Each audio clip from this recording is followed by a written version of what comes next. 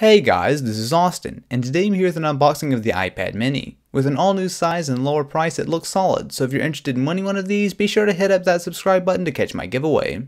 To start, let's get at the box. This is the white 16GB Wi-Fi model, but beyond that there's not much to see here. With some help from a knife, we can make a quick incision to get to the good stuff. Now we just need to pop the lid and bam, we have the iPad mini. For now, let's set it aside to see what else we have in the box. First off, we have a bit of info, including a quick start guide, important safety info, and the Apple stickers. Who doesn't love Apple stickers?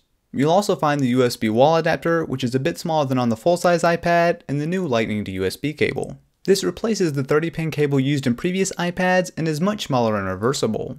Now for the fun part, the iPad mini in all its aluminum goodness. The first thing that jumps out at you is how absurdly thin it is at only 7.2mm.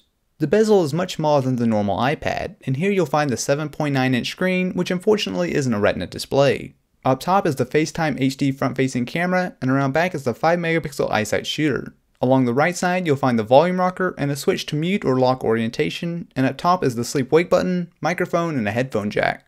The bottom is where you'll find the lightning connector and your stereo speakers. Set the iPad mini next to a 7-inch tablet like the Nexus 7, and you'll see it's quite a bit larger, especially if you try to hold it with one hand.